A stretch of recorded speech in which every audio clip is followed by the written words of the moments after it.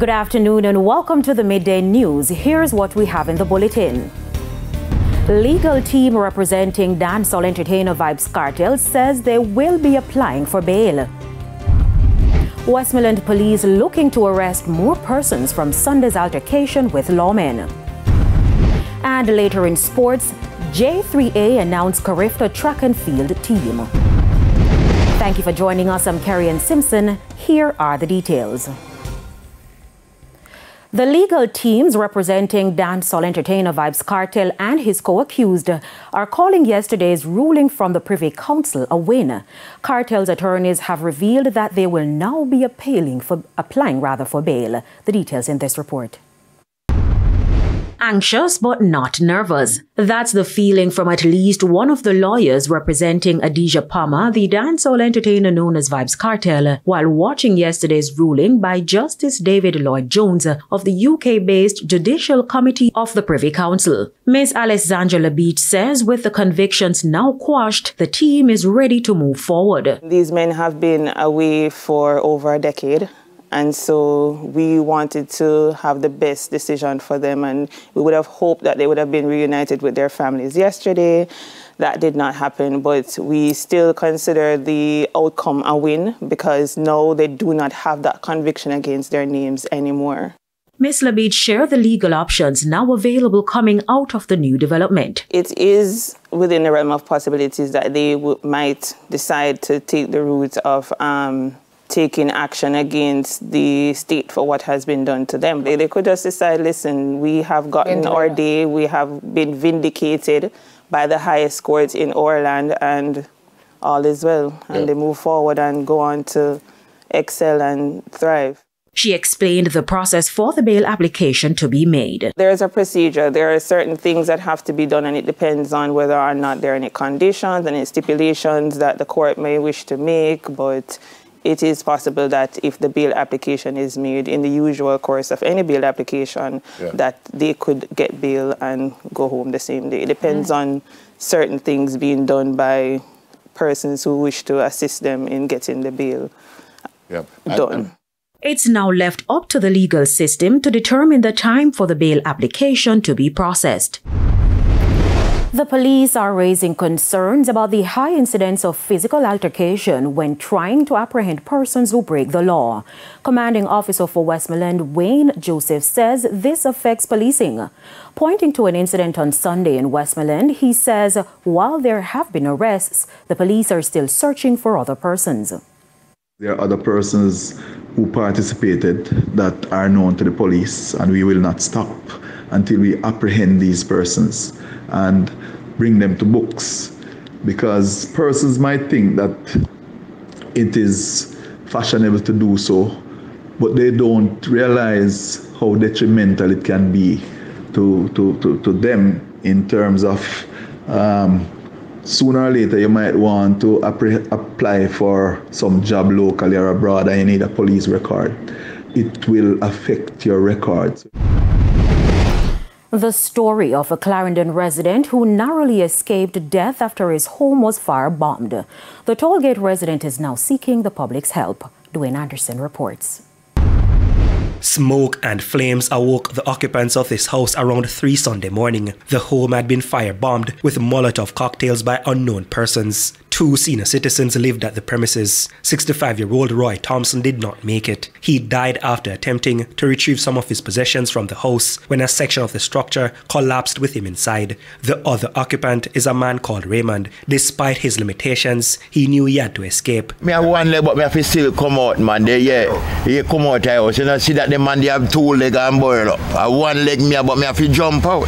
You stick in a house, the wheelchair boil up. Me have to find a way to come out. The front grill lock. You know, see it. No motive has been established for the attack. I'm confused as to why anyone would really want to hurt him. or his family. That has me in confusion, because he's a gentleman well known and well loved in this community all through these years that I've known him. And I think that needs to be made very clear. So I'm just hoping that the authorities will do some heavy investigation to ensure, and we pray that whoever it is that has done this cruel act is really found and dealt with. The fire victim is equally puzzled what could have triggered the incident. Right now, this stressors in mind, it just look crazy and funny to me, because I don't know what's going on. I just see buckle bone flinging in the house, because you know when you have problem with people, you understand, so you know me and somebody have problem. Me and nobody know no problem. So that's why I say I don't know what's going on. Facing an uncertain future, Mr. Raymond is now asking for assistance. With a prime minister or whatsoever, somebody we need some help, because right now I don't have nowhere to live.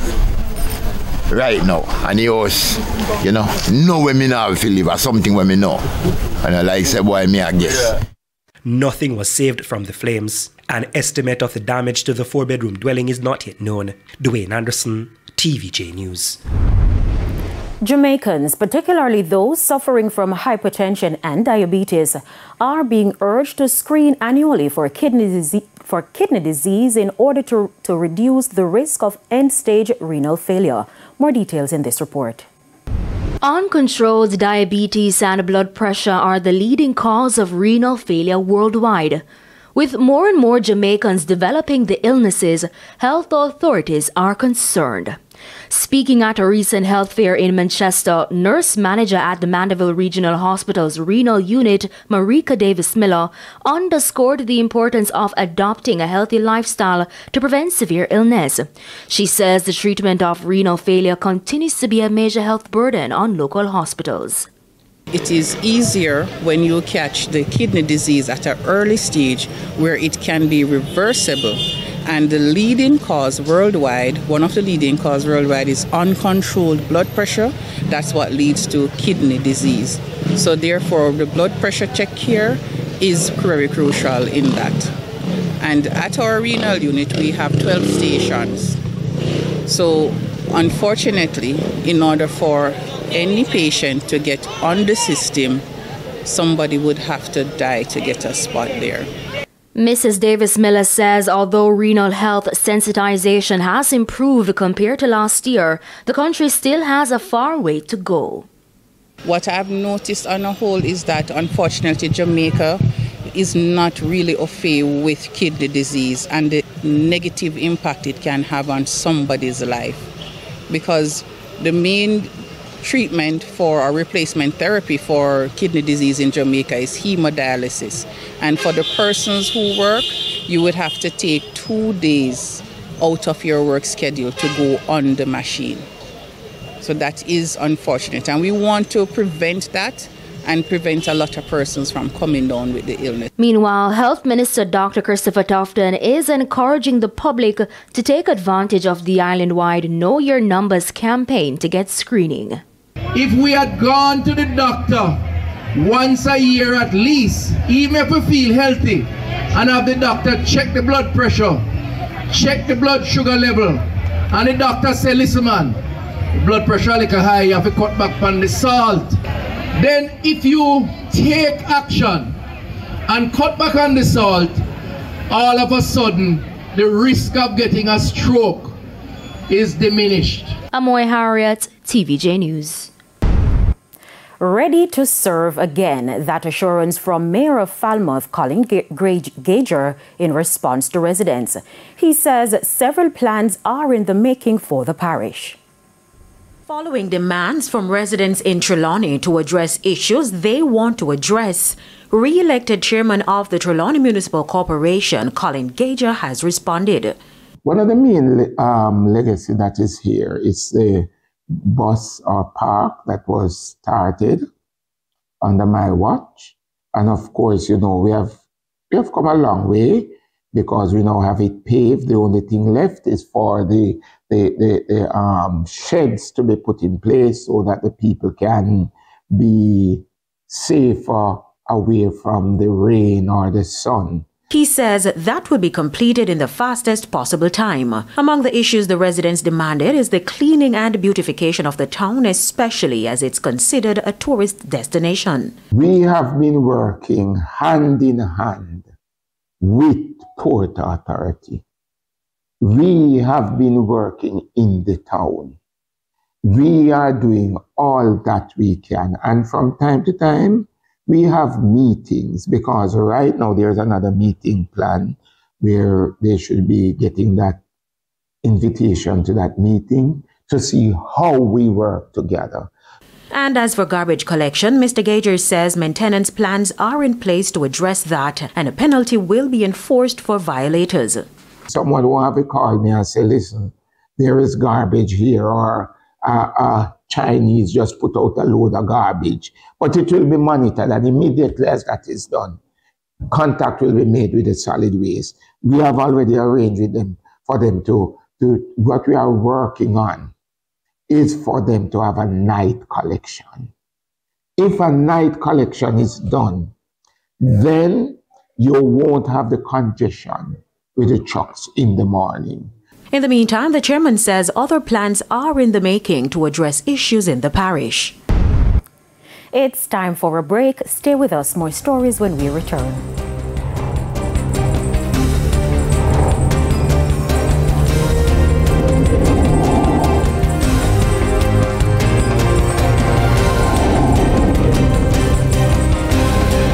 Welcome back to the Midday News.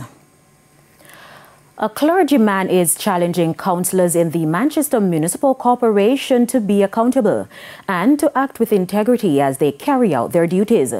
Speaking at Thursday's Manchester Municipal swearing-in ceremony, the clergyman charged the councillors to ignore the noises around them and focus on what they need to do.